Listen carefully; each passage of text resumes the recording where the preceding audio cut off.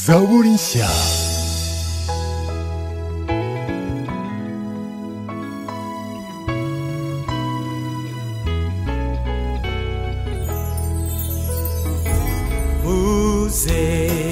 Mesa bakijijwe abazinutswe iby'isi nimikore umusaraba niwubaneshereza umusaraba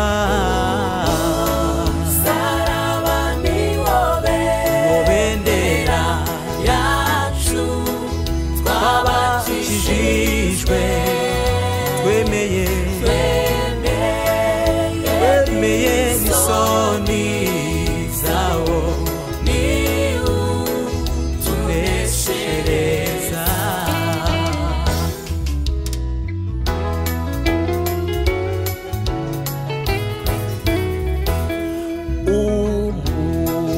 umusaraba w'isoni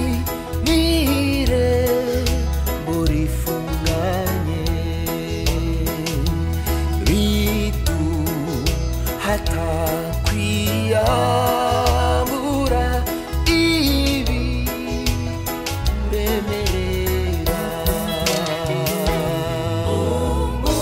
umusaraba niwo bendera yacu twabakijijwe twemeye n'isoni zawo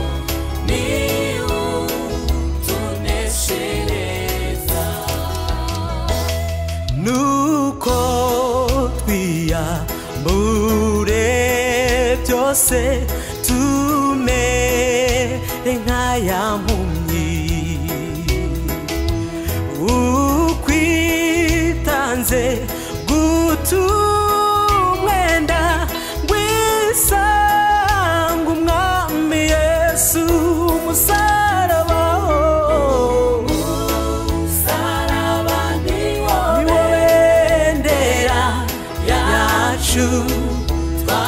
twabakijijwe twemeye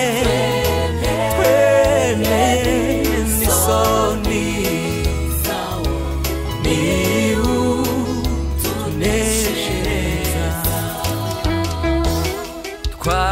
twajyaga dutinya urupfu Yesu rugirire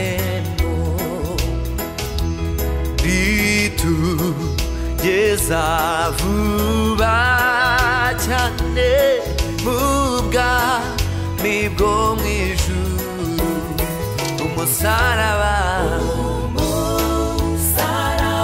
niwo bendera yacu twabakijijwe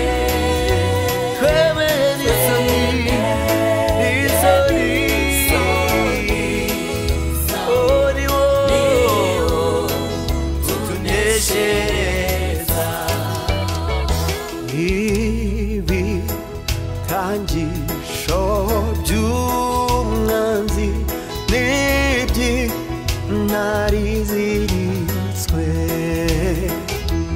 nitudatizira yacu ntabwo zadushyikira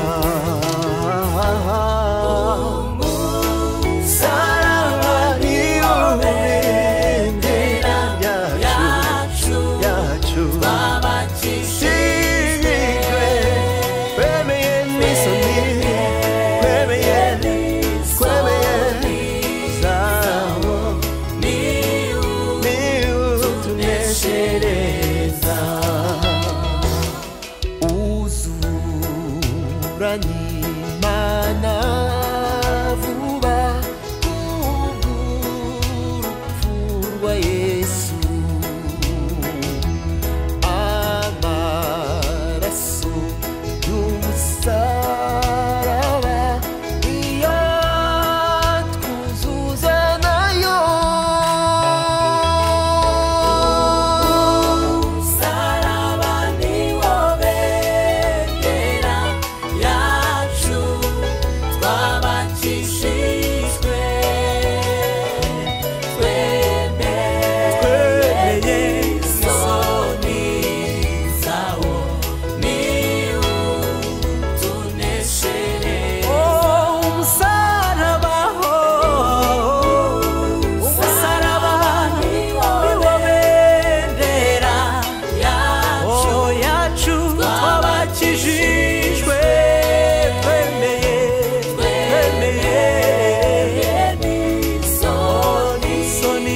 sawa ni utuneshereza.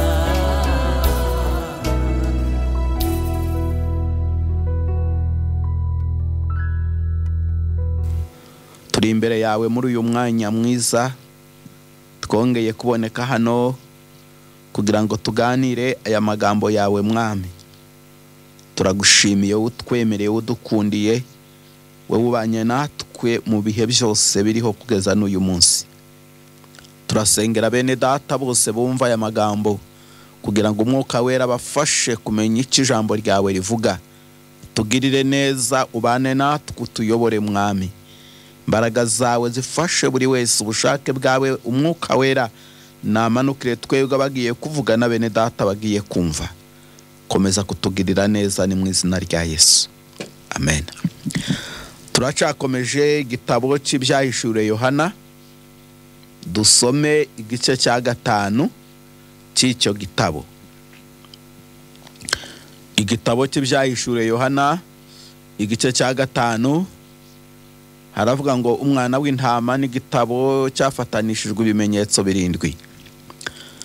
Mbona yicaye kuri ya ntebe igitabo, mbonana yicaye kuri ya ntebe igitabo mu kuboko kwayo kw'iburyo, cyanditswe imbere n'inyuma kandi gifatanishijwe ibimenyetso 7 by'ubushishi.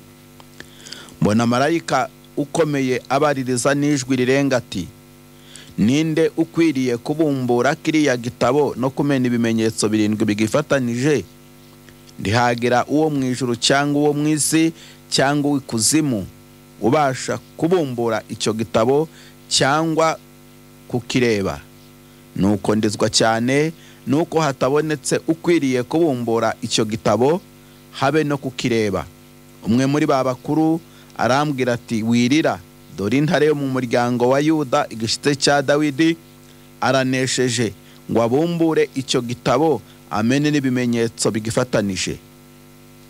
Nuko mbona hagati ya ntebe na bya bizima 4 no hagati y'aba bakuru umwana w'intama ahagaze usa n'uwatambwe, afite amahembe 7 n'amaso 7, ariyo myuka 7 y'Imana itumwa kujya mu isi yose.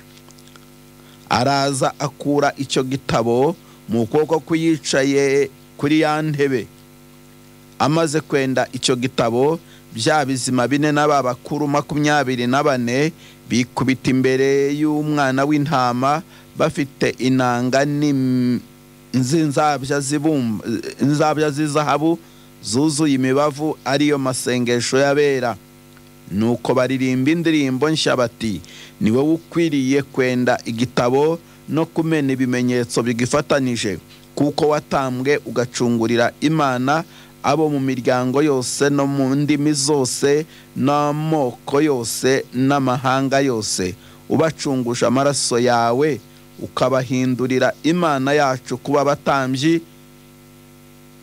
kuba abami n'abatambyi kandi bazima mu isi. Ndareba numva ijwi ry'abamarayika benshi bagose ya ntebe na bya bizima n'aba bakuru, umubare wabo wari inzovu, inshuro inzovu n'uduhumbi n'agahumbagiza. Bavuga ijwi rirenga bati, umwana w'intama watambwe niwe ukwiriye guhabwa ubutware n'ubutunzi n'ubwenge n'imbaraga no guhimbazwa n'icyubahiro n'ishimwe.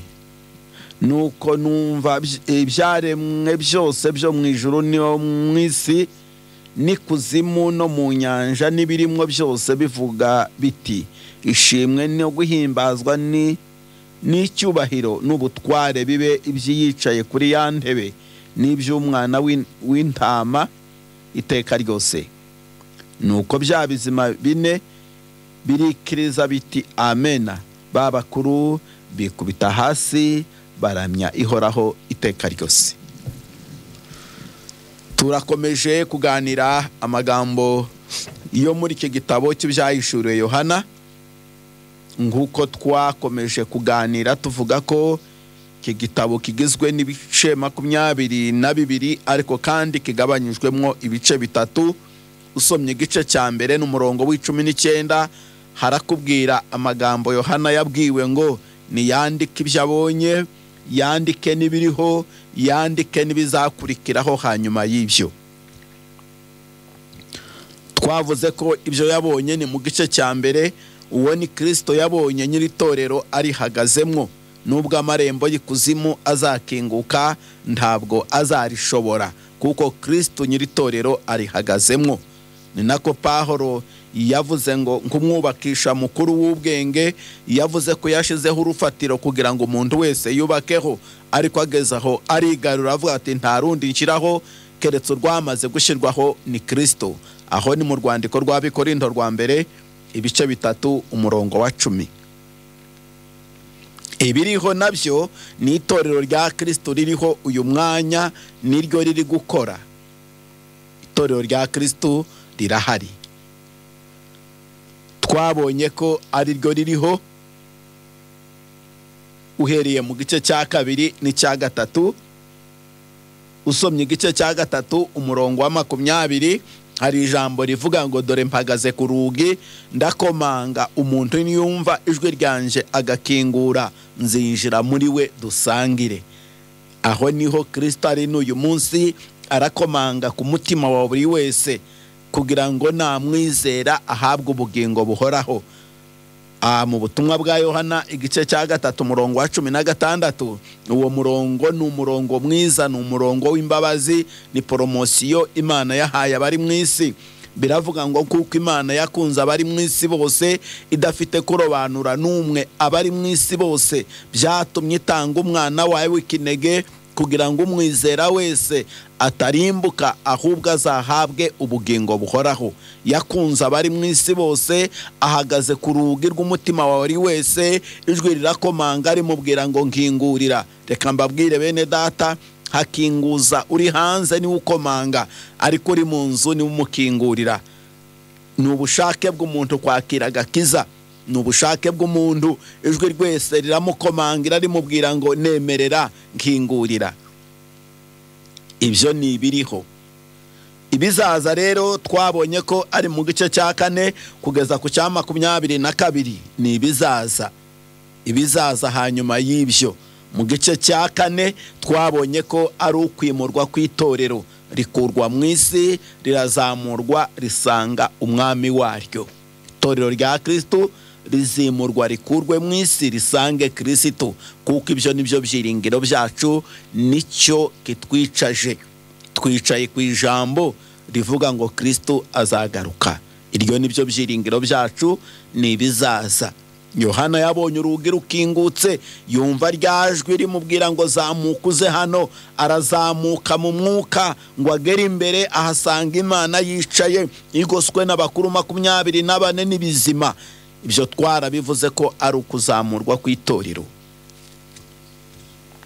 Nanone muri ibyo bizaza tubona yicaye kuri ya ntebe, iyo ni Imana yari ifite igitabo mu ntoke zayo gifatanishijwe ibimenyetso 7 by'ubushishi. Yohana ngo yitegereje abona mu ijuru no mu isi n'ikuzimu ntawe ushoboye kubumbura icyo gitabo no kumena ibimenyetso 7 bigifatanije.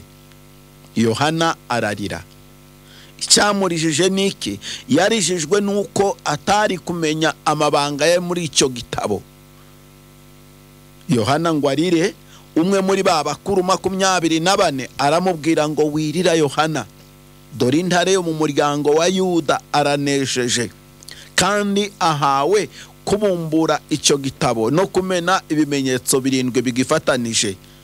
Umwana w'intama w'Imana watambwe ngo ahaguruka aho yari yicaye, aratambuka asanga yicaye kuri ya ntebe imusingiriza icyo gitabo. Mwimare ko kimusingiriza, ba bakuru 24 na bya bizima bose bikubita hasi baramyihoraho, baririmba indirimbo ivuga ngo ni wewe ukwiriye kwakira icyo gitabo no kubumbura icyo gitabo ukamena n'ibimenyetso bigifatanije. Ati impamvu utumye ubikora nuko watambwe ugacungurira Imana indimi n'amoko n'imiryango. Imana idufashe cyane. Iyo niyo mpamvu yatumye umwami Yesu, uyu mwana w'intama, ahabwa iki gitabo.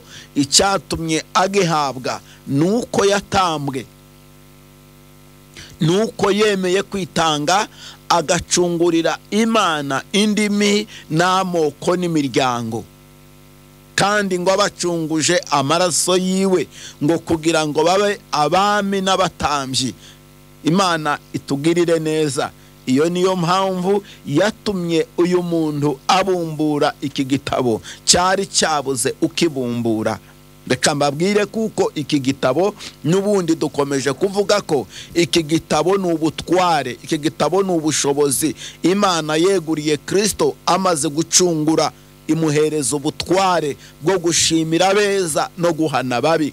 Ntabwo iki gitabo ari ugucungura, iki gitabo ni ubutware Imana yeguriye Kristo ubwo yaravuye gucungura. Yaravuze ngo niwe, bararirimbye baravuga ngo ni wowe ukwiriye kwakira icyo gitabo, kandi impamvu itumye ucyakira nuko watambwe, nuko wacunguriye Imana indimi n'amoko n'imiryango. Reka mbabwire, umunsi Yesu yazutse yabwiye abigishwa be, arababwira ngo nahawe ubutware mu ijuru no mu isi. Nahawe ubutware, nahawe ubushobozi, nahawe ubutware mu ijuru no mu isi.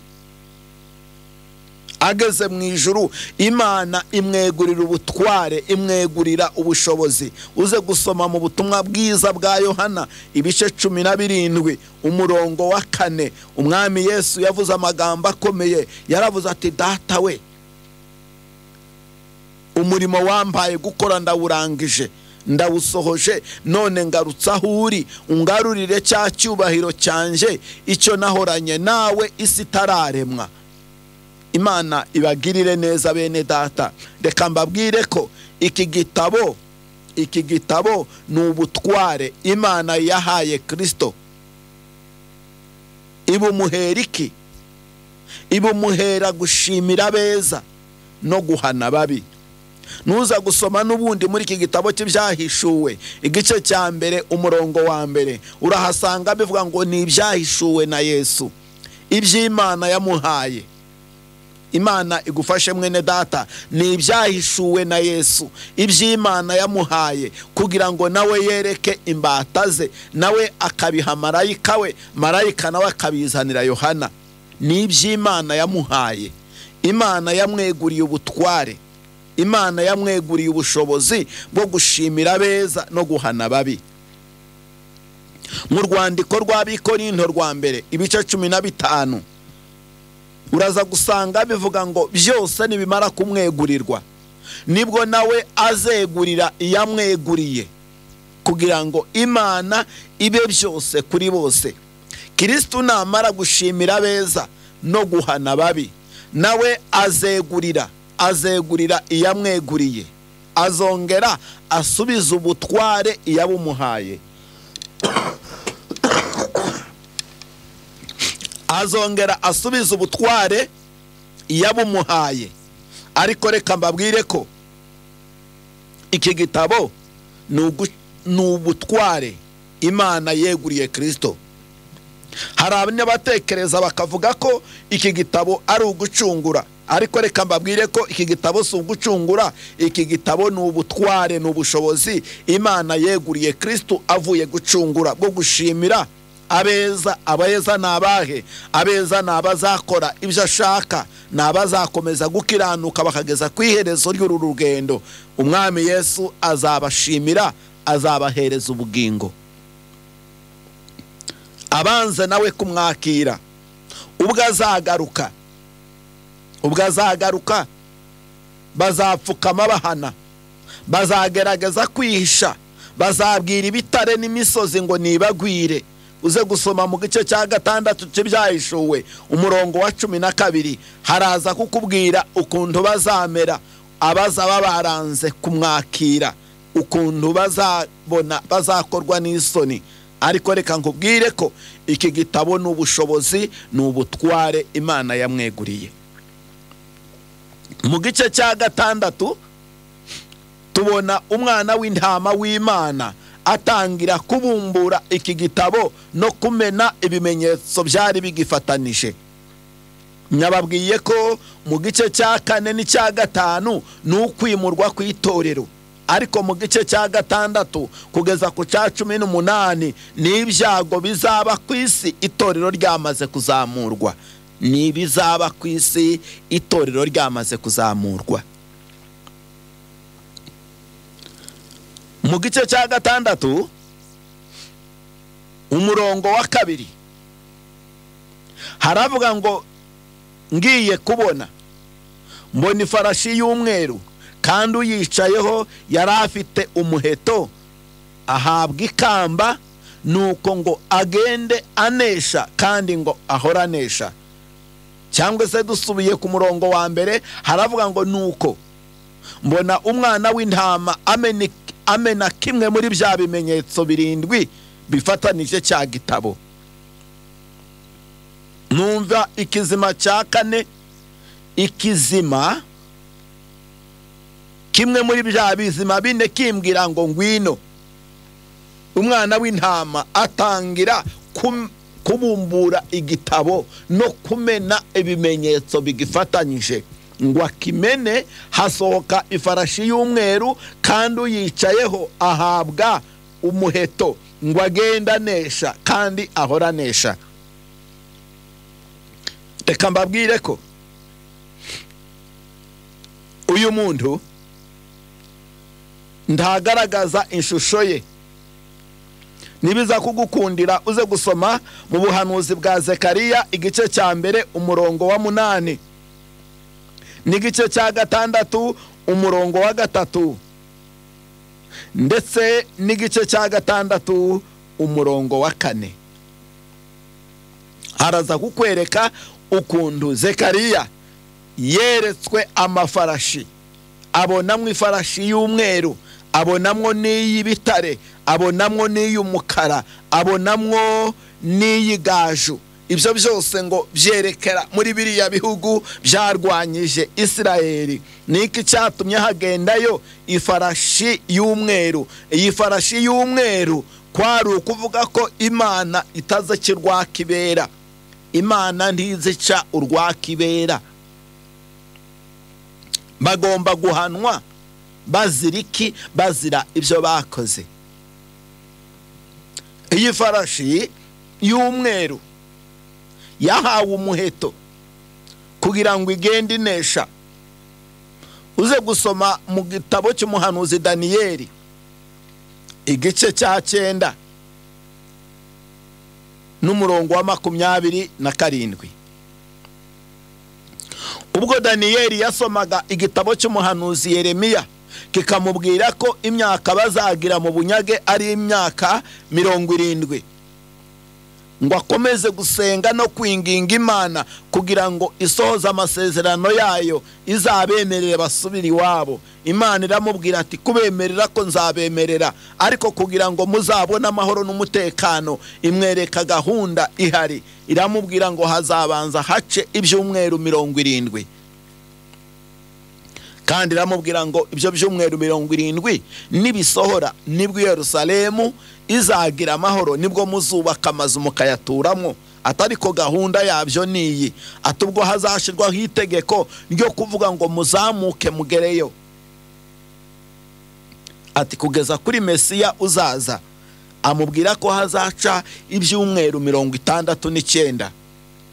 Ati ibyo byumweru 69 nibimara kuvaho, Mesiya uzaburiho icyo gihe azakurwaho. Ati nyuma yabwo rero hazaze umutware w'umwaga asezerane n'ubwoko bwawe Daniyeli isezerano ry'icyumweru kimwe, atari ko nibigeza hagati amasezerano yabazapfa. Ati nyuma yabwo hazaza umurimbuzi, hazaza uwo muntu azisha amasezerano. Ati nyuma yabwo hazaza umutware azakureho uwo murimbuzi. Nyuma yabwo ubwoko bwawe buzabone guhabwa amahoro. Reka ngubwire mwene data, ibi byumweru 70, kuko icyumweru kimwe ni imyaka 7, kandi 70 uyikubye 7 usangamwo imibare 90, imibare 49. Bishaka kuvuga ko ibi byumweru 70 kari imyaka 490. Uhereye ubwo Abisiraheli batahaga kugeza kuri Mesiya hatambutse ibyumweru 69, hasigara icyumweru kimwe ariyo myaka 7. Nabwiye ngo nubu icyo cyumweru ntikiraza. Impamvu zakibujije niki? Impamvu zakibujije n'itorero. Itorero ryahagaritse kiriya cyumweru. Ubwo rizimurwa rigakurwa mu isi, kiriya cyumweru kizaza. Nikimara kuza kizazamwe umutware w'umwaga, azagerageza gusezerana n'ubwoko bw'Isiraheli isezerano ry'icyumweru. Nicyo cyatumye agaragara aza kuri iyi farashi y'umweru. Ntabwo iyi farashi y'umweru ari Kristo, ni isezerano ry'uriya mugome uzaza agasezerana n'ubwoko bw'Isiraheli isezerano ry'icyumweru. Nibigeza hagati amasezerano yabo azapfa. Reka ngubwire, nuza gusoma mu rwandiko rwandikiwe Abitesalonike ba mbere, ibice 4 umurongo wa 13 kugeza ku wa 17, haratubwira ngo kuko umwami bwazaza aranguruye ijwi rirenga, n'ijwi rya marayika ukomeye, n'impanda y'Imana, abapfiriye muri Kristo nibo bazazuka. Reka ngubwire ko iri jwi rya Kristo ni ryo guhamagara itorero.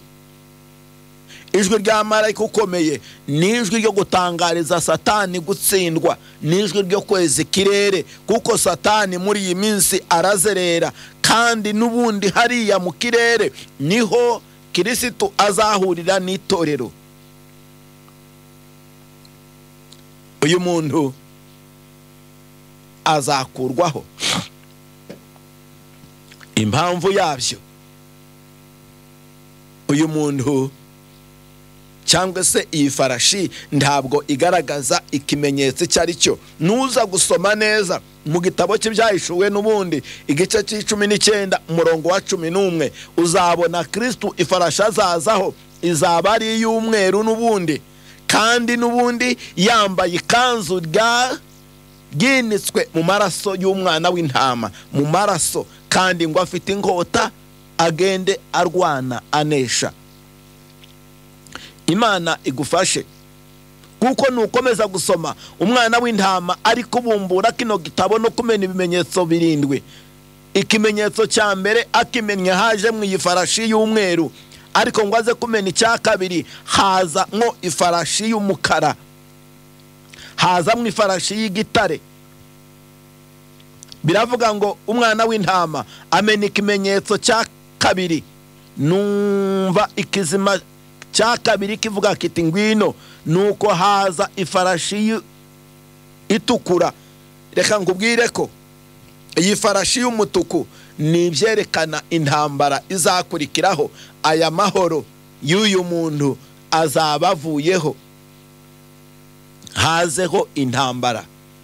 Ni ya myaka 3 n'igice ya mbere azakora mu Isiraheli, abahendahenda, ababwira, abaraga amasezerano meza, ariko namara kwirangiza azinjira hera. Nicyo cya kizira kizaba cinjiye hera.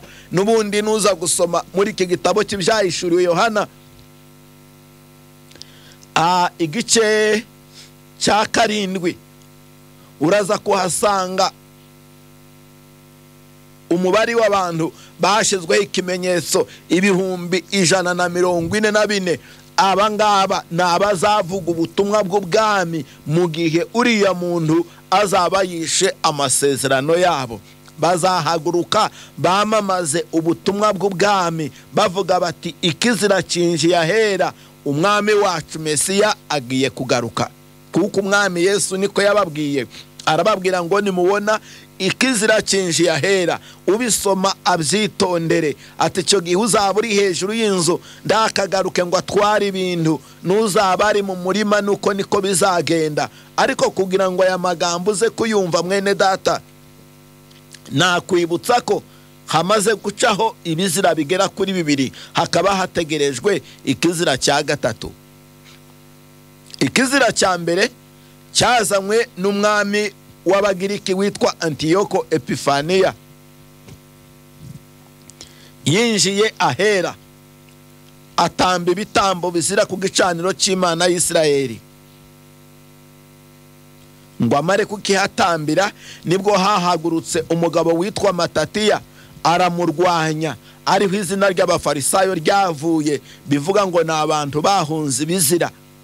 Icyo ni ikizira kimwe cyahabaye.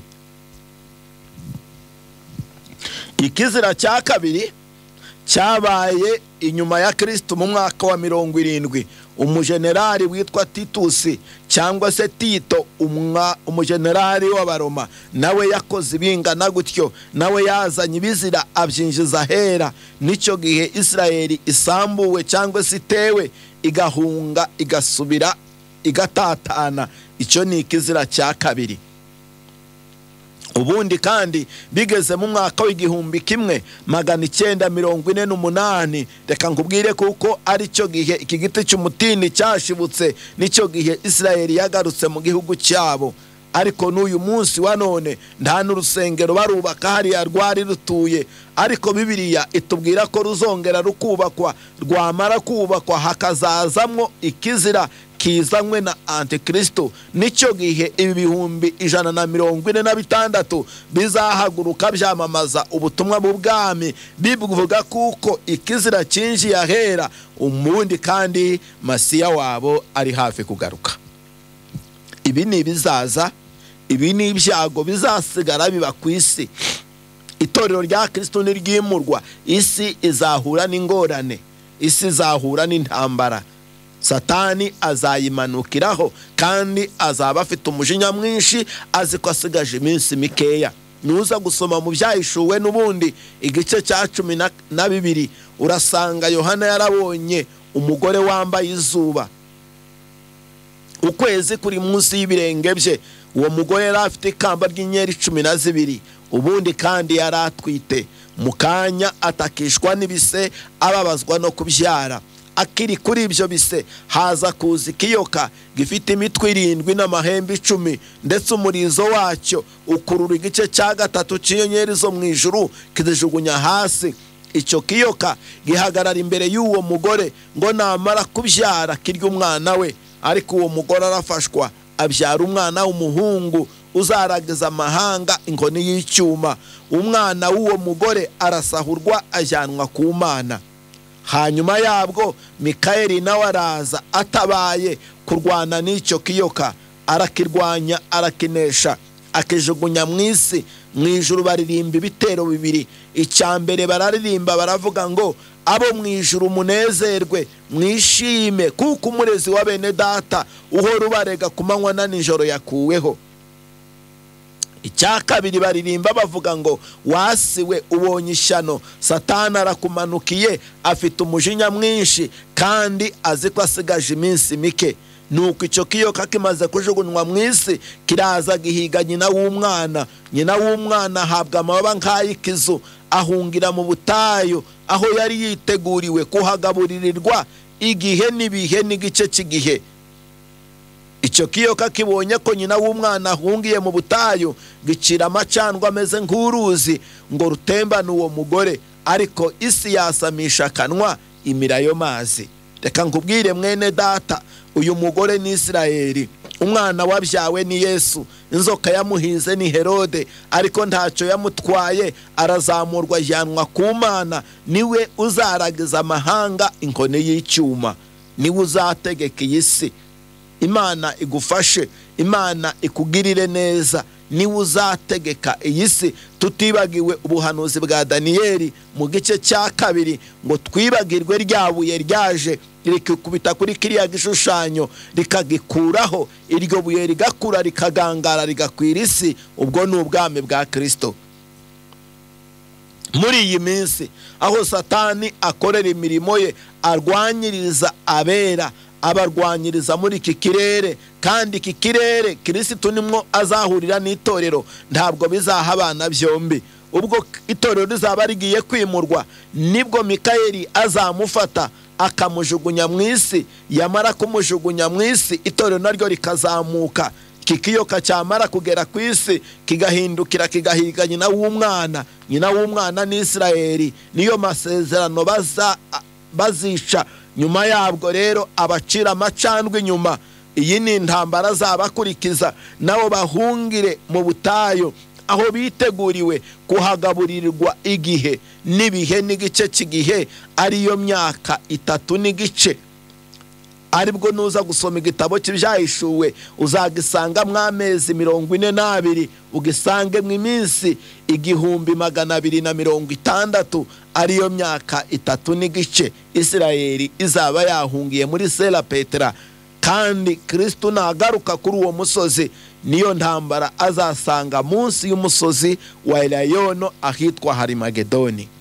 Imana ibafashe bene data, ayo niyo makuru azaza. Ibyo ni ibizaza, ibyo bizaza twe twarimuwe, twarakuwe mu isi. Reka mbabwire ko igice cya 4 n'icya 5 twebwe itorero tuzimurwa, ariko icya 6 kugeza ku cya 18 ko turavuga ibizasigara biba ku isi, twebwe itorero twarazamuwe.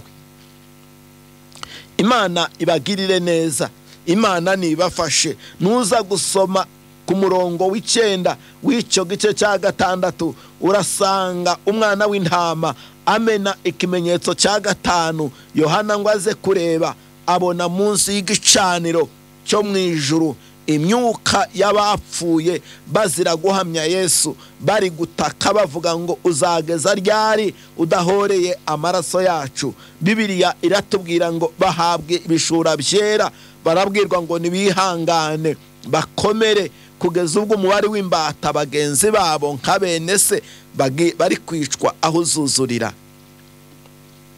Nanone nuza gusoma mu gice cya 7 umurongo w'9 w'igitabo cy'ibyahishuwe, Yohana yongera kubabona abo bantu, abona ngo ari abo mu moko yose n'indimi zose, kandi ngo bafite amashami y'imikindo mu maboko yabo. Yohana ngo arabaza atese aba ni bande? Babaza Yohana batese aba ni bande? Nawe arasubiza ati simbazi. Uwari kumubwira aramubwira ngo aba ni babandi bakuwe muri wa mubabaro ukomeye cyane, banze kuramya cya gishushanyo. Reka ngubwire mwene data, aya mayoberane y'intambara z'itorero yakomeje kubaho uhereye umunsi w'akarengane ka Stefano, kakomeje kubaho. Abakristo bakomeje kwicwa ni benshi, n'uyu munsi turabumva hirya no hino. Ariko kandi kugira ngo bizuzure cyane cyane, bizaba itorero ryazamuwe. Aba nabazanga gukorana na Antikristo bazicwa, imyuka yabo iruhukire munsi y'igicaniro. Aho ni muri ya myaka 3 n'igice ya mbere. Hanyuma yabwo iya nyuma bikomerezeho, bazava mu ndimi, bazava no mu miryango. Abo bose bazaba banze kuramya icyo gishushanyo. Mwene data, aya ni amagambo turi kuvuga y'ibizaza, ni amagambo y'ibizaza itorero ryimuwe. Ariko reka nkubwire, twebwe aho duhagaze cyane kandi aho dukomeye turi mu gice cya 2 n'icya 3. Ariko ibibindi ni ibizaza kubazaba basigaye itorero ryagiye. Ko ndakwifuriza kuzazamurwa mu itorero. Niba uzaba ukiri muri uyu mubiri, umwuka ijambo ubw'impande zavuga uzahindurwe mu bandi, kandi niba uzaba waravuye muri uyu mubiri uzazurwe mu bazazurwa, kugira ngo nawe uzabe muri ibi byishimo. Imana igufashe, Imana ibagirire neza. Ibyo ni bizakomeza kuba hano mu isi. aba bantu ibi bihumbi 144 bazavuga ubutumwa. Nuza gusoma mu gitabo mu byahishuwe n'ubundi ibice 14 uzasanga umwana w'intama yabagendereye ngo amare kubagendera abasanze ku musozi Siyoni baharirimbira indirimbo ya Mose n'iy'umwana w'intama, abantu batandujwe n'abagore. Reka nkubwire ko aba bantu batandujwe n'abagore si abantu batashatse, ni abantu batandujwe na ririya dini rya Antikristo. Abo bantu batemeye gushyirwaho icyo kimenyetso nibo batandujwe n'abagore, kuko itorero rya Kristo rigaragara ari umugeni wa Kristo. Reka nkubwire ko itorero rya Kristo ni umugeni wa Kristo.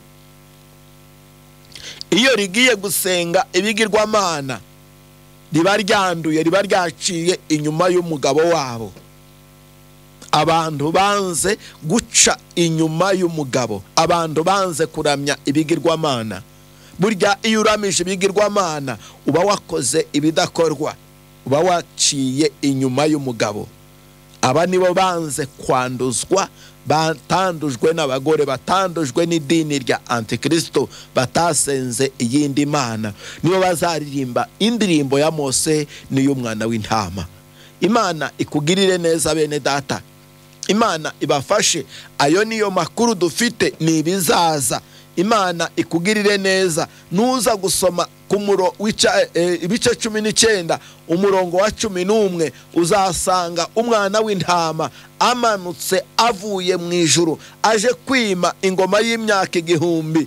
Azaba yambaye ikanzu, yicaye hejuru y'ifarashi, kandi ngo umwenda we winitswe mu maraso y'intama, mu maraso y'umwana w'intama, kandi ngo afite inkota nini.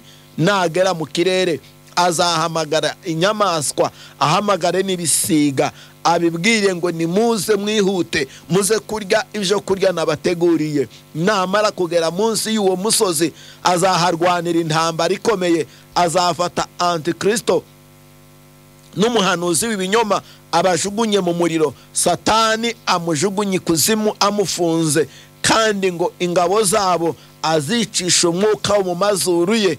Izo ntumbi ntizizahambwa, zizaribwa n'ibisiga n'izo nyamaswa. Nibyo byo kurya azabagaburira, ni intambara azasanga munsi y'uwo musozi. Nyuma yabwo ashinga ubwami bwe hano ku isi. Ayo niyo makuru twibitseho, ntabwo twicaye ku busa. Nimwihangane, nimushinyirize, mureke turye bikeya turyame, ariko turyamye dushonje duhishiwe, dufite ibyo tuzarya. Hirya y'ubu buzima dufite ubundi buzima. Ayo niyo makuru yacu bene data.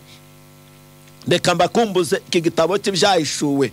Iki gitabo cy'ibyahishuwe ni igitabo cyiza, nubwo abantu bacika intege ngo nticyumvikana impamvu zacyo. Iyo dusoma igitabo cy'itangiriro, kitubwira itangiriro ry'isi, kikatubwira itangiriro ry'ibintu n'abantu, kikatubwira itangiriro ry'icyaha. Ariko rero iyo dusoma igitabo cy'ibyahishuwe, kitubwira iherezo ry'isi, kikatubwira iherezo ry'icyaha, kikatubwira iherezo ry'abantu, aho abantu bazaruhukira. Ibyo nibyo iki gitabo kiza kitubwira. Impamvu Satani cy'abantu intege ni ukugira ngo imperuka izabasohorereho batari kumenya ibiri kuba, ariko ibi ni ibyacu. Bene data, ndabakangurira gusoma iki gitabo, kandi ndabifuriza kucyumva kugira ngo tumenye uko twifata, kuko tugeze ku mwanya wo gutegereza Masiya wacu ko azaza. Imana nibagirire neza, Imana nibafashe, Imana ibakomeze bene data. Dutegereze ko Kristo azagaruka. Impanda nivuga akadusanga tukiri mu mubiri, tuzahindurwe, kandi nadusanga twarapfuye tuzazuke, tuzumve iryo jwi, tuzabe muri ubwo bukwe. Nk'uko umuririmbyi yavuze ngo buzaba ari ubukwe buruta ubwo mu isi, kandi abazabutaha ni abamarayika. Ubwo Kristo yageraga mu ijuru, yabwiye abamarayika ngo nibitegure ubukwe. Kugeza n'uyu munsi bafite amatsiko yo kuzabubamwo cyangwa se yo kuzabubona. Imana igufashe nawe ugire ayo matsiko mu izina rya Yesu.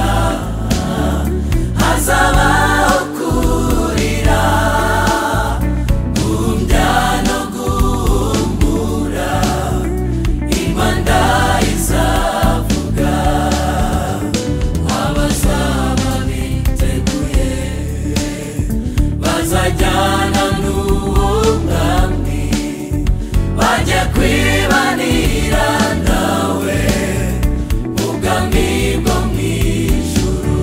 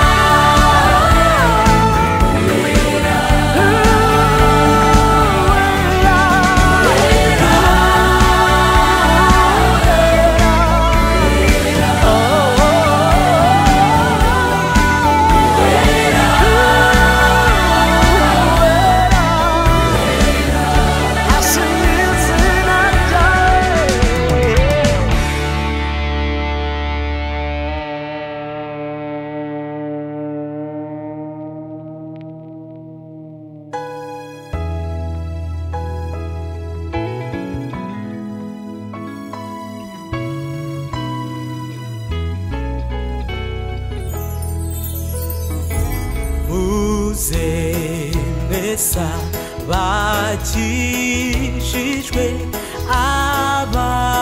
abazinutswe iby'isi n'imikore ari umusaraba niwubaneshereza umusaraba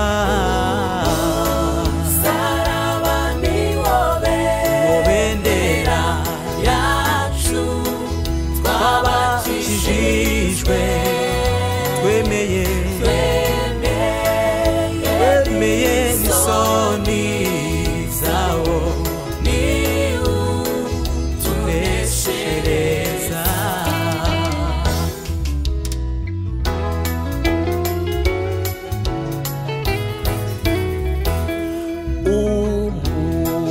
Umusaraba w'isoni n'irembo rifunganye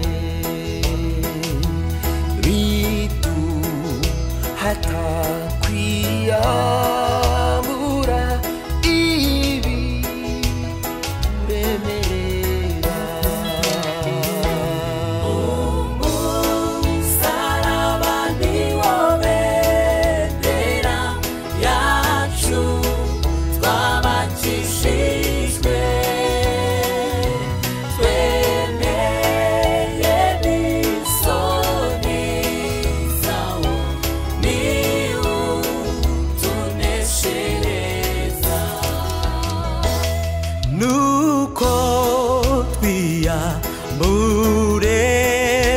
byose tumere nk'aya mpumyi ukwitanze gutumwenda ngwisanga umwami Yesu umusaraba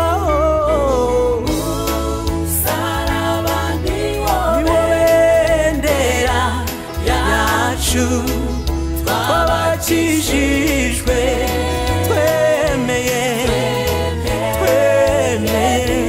n'isoni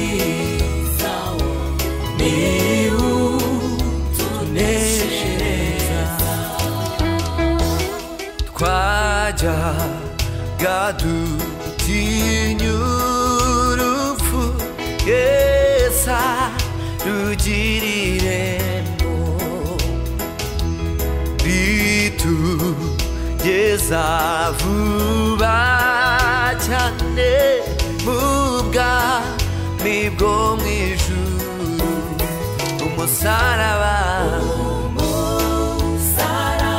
niwo bendera yacu twabakijijwe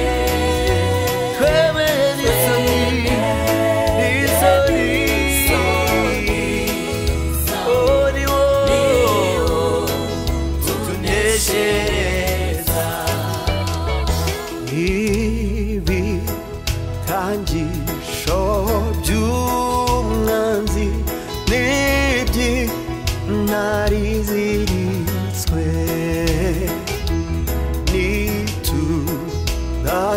nitudatizira yacu ntabwo zadushyikira